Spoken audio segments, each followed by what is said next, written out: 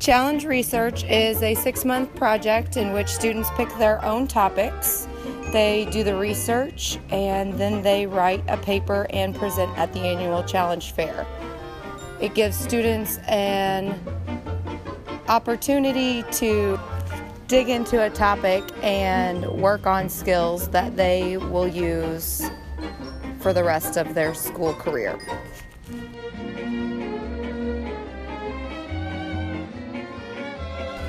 I have been involved in Challenge Research in every aspect, as a student, coach, parent, and judge, and I honestly think it's one of the best things we have going in the Vincennes Community School Corporation. The students learn skills that they will use in middle school, high school, and college.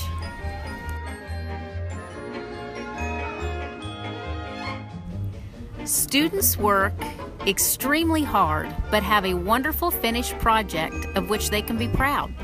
They get the full benefit of learning the research process when they complete it the second year, since the first year they need more support.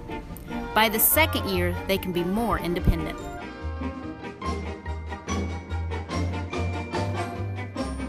I think the Challenge Research Fair is probably one of my favorite high ability programs that the VCSE offers to our students.